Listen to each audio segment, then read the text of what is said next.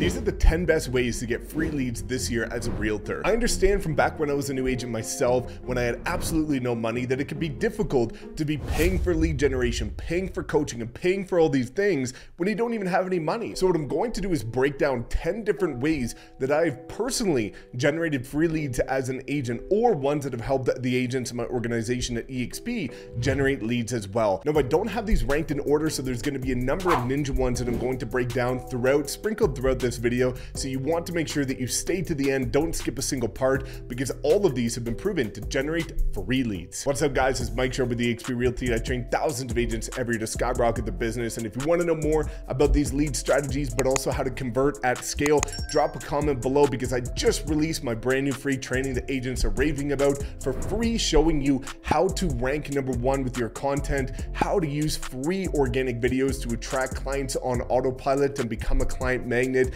And people are going crazy over this because of how much value is packed into this free training session. So if you want that, drop a comment below. Otherwise, let's dive into it. #1 is strategic partners. This was a big one, but one that many agents mess up, which is in the beginning as a brand new agent, when I had no money, I went to networking events, which we'll get to, but I formed a lot of strategic partnerships with different people across a vast array of different industries like lenders, legal, financial planners. Even back when I had my BMWs before Lamborghinis, was setting up partnerships with people at the BMW dealership. And what this really allowed me to do is, #1, start to tap into other people's audiences. But the one key thing that you have to be mindful here is make sure that they are actually strategic partners, not one-way streets, but two-way streets. So making sure that you're not only sending them business, but the more difficult part is, which I was able to do, and you're going to have to put a bit of work into, is making sure that you are their exclusive partner. You are their exclusive agent, because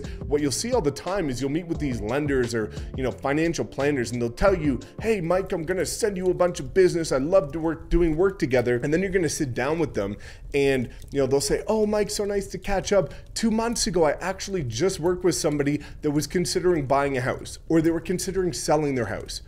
Well, why didn't you reach out to me? And so the way that I started creating these partnerships is we did it in a very open discussion, but said, hey, anytime somebody even mentions the word buying, selling, moving, investing, anything, make sure you send me a text right then and there. And what happened is, by creating these strategic partnerships where we were both mutually involved, anytime I was with a client that needed any of their services, I would, in the middle of the meeting, do a quick call to my strategic partners and say, hey, John, just got this client here. They're actually sitting right beside me, but I know that I need to connect them with you because they're looking for a financial planner. I just wanted to give you a heads up, and I'll connect with you after the meeting. Done. And they would reciprocate that from me. So when you're looking at strategic partnerships, you really want to make sure that they are going to think about you every single time they're working with the client. #2 was networking events.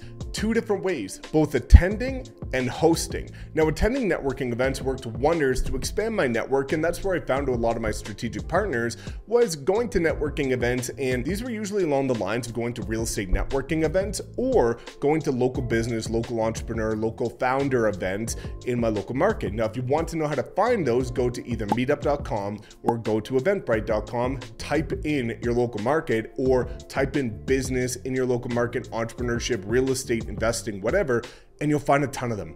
But the next level of that, which is where the majority of my clients came from, was when I started hosting them for free. So what I did is I met some of the people that owned these co-working spaces and said, hey, after hours when it's not busy, can I use any of these boardrooms to bring people in, get them familiar with your incredible space, which might get you clients, and then it's going to allow me to host these events for free. So what I did every single month is I started hosting local real estate investor networking events where I would bring people in, and me from the realtor side, I would talk about the best places to invest in my city, and then I would bring a strategic partner along with me, whether it be a lender, a contractor, an electrician, or somebody that could add additional value to it based on their skill set for flipping properties, things like that. And in the beginning, I had like 7 people that showed up. After the first 3-4 months, months of doing this, I started having 40 to 50 people showing up to every single event. And the best part about investors is they were repeat clients. So I started doing multiple deals every single year from those free networking events. Number 3, Facebook Marketplace. Very underutilized,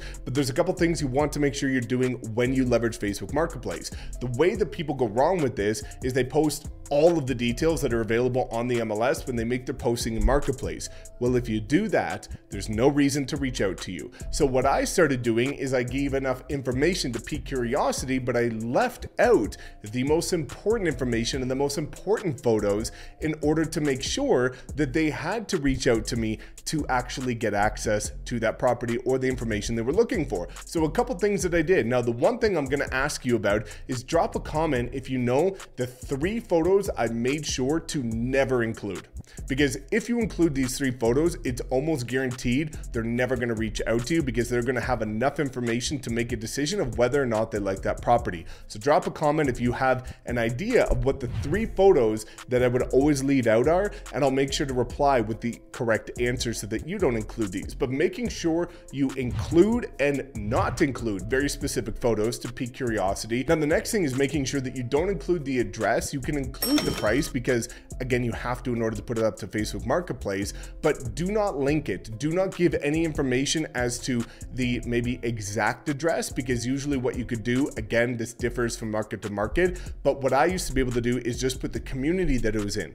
I didn't have to put the exact address, so they couldn't search it on Realtor.com, Zillow, Trulia, Redfin, any of these sites, or the MLS. They had to come to me. Number 4 is going to be TikTok. TikTok is an incredible opportunity for leveraging the mass organic engagement and reach that it gives you. Now, if you look at the agents in my organization that are doing multiple deals every single month, including $1 million listings from TikTok, a lot of them are doing it from one of 3 videos. Number 1 is property tours. This is a great way to create content. For example, this is what $350,000 gets you in Dallas. This is what $1 million gets you in Santa Monica or anything like that. But the price point property tours perform very well, and it also gets a lot of people to come to you and to reach out about potentially considering buying or selling in your market. But the ones that do the best are one of 2 options. Number 1 is going to be community comparisons or community information, market information, talking about it with green screen. So using the app, the native app, and the green screen effect within something like TikTok, a lot of agents are saying something like, hey, here's Denver versus Colorado Springs. In Colorado, which one's better? And doing green screen, showing one city behind it, and then when they talk about the next city, showing the other city behind it. So the green screen effect almost gives additional exposure, but it also distracts the viewers, so the engagement's higher. But also what it's going to do is drive a ton of traffic to you, and it also creates mass engagement because people are going to have polarizing opinions on which one they prefer, which is going to be great for getting additional views. But the community comparisons, market comparisons do wonders. Now, the one that works incredibly well that not many people think about is creating publicly shareable content. Almost every agent that I see is creating content catered towards buyers and sellers, but that makes up like 1% of the population. There's the 99% that eventually will be buyers and sellers, but they aren't right now. So they're not even going to consume your content because it's not even in their frame of thinking. So what you want to do is create content for people that eventually will become, which is the general public. So how do you create content for that? It's publicly shareable content, content that the average person in your market will just gladly share with their friends, with their family, with anybody, because it's not related to real estate. So what is this going to be? This is going to be like the top 5 restaurants in your market,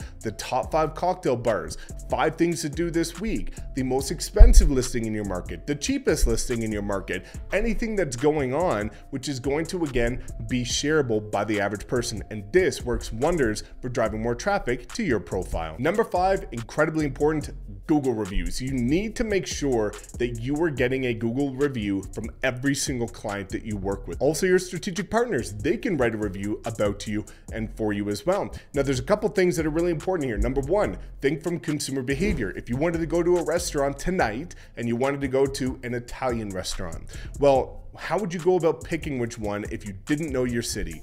You would type in best Italian restaurants in Michigan. And what you would do is you would look at the ones with the most 5 or 4.9 star reviews, and then you would probably go to one of the top 3. But the same thing works with agents. But so many people don't make Google reviews a priority when working with clients.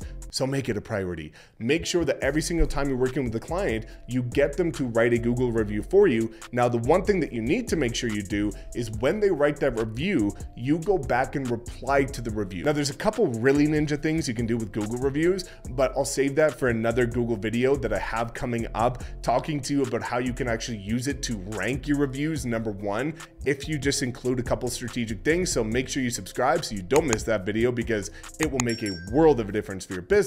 But Google reviews is an incredible way to get a ton of free leads. Number 6, community and passion involvement. So this is what I did with the car industry. Me being very interested in cars, one of the things that I did is back when I got started as a new agent, when I had my very typical leased BMW that I probably shouldn't have had, is I tapped into the BMW community. I went to the BMW meetups, I became friends with a lot of them, and 5 out of my first deals in my very first year came from within the BMW community. But I was also interested in exotic cars. So what I started doing is I started going to the exotic car meetups because it's a passion and you can talk to them about something that you mutually are passionate about, not business. And inevitably what comes up in conversation, what do you do? But it doesn't start that way. It never starts off as a one-way transactional conversation. It ends up being just a conversation about cars, something you both love. Why did you get this car? What's your favorite car? Whatever's going on.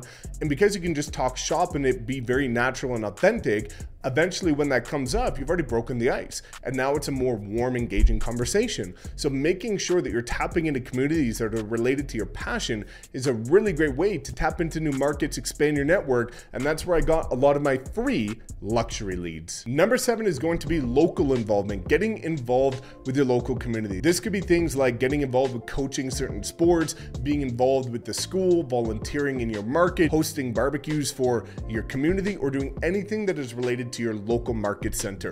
This is a great way, again, to be able to create amazing content. It's a great way to expand your network, and it shows that you're giving back. It shows that you're invested selflessly into the community, and it's a really great farming strategy. But ultimately what it does is it just gives you a bunch of free conversations. And if you start leveraging strategic partnerships like lenders, title, things like that, oftentimes they'll pay for it as well. So it ends up becoming free for you. Number 8 is going to be open houses. Now, if you want to know the best open house strategy, drop a comment below and I'll send you a video that we recently did talking about open houses and the ninja strategies that you could do in order to almost guarantee you get clients from your open houses. I've genuinely never seen anybody share this before, but it works wonders, proven across hundreds of agents. So if you want that, drop a comment below. But open houses are a great way to do it, with the caveat being that you actually approach it with intent. A lot of agents unfortunately approach open houses in a very passive way, and they just show up, hope people walk through, let them know, hey, if you have any questions, let me know,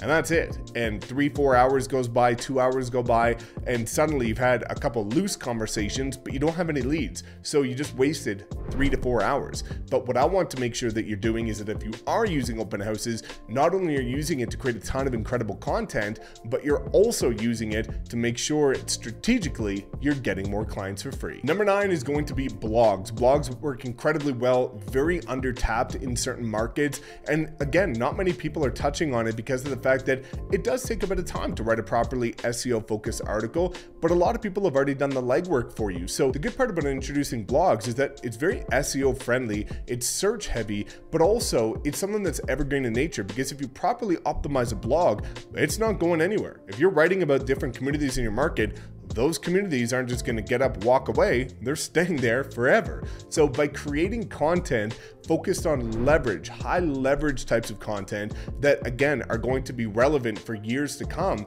it's a really great way to take 30, 45, 60 minutes to write a blog article that, if you properly write it and use keywords, can bring you a ton of clients for free.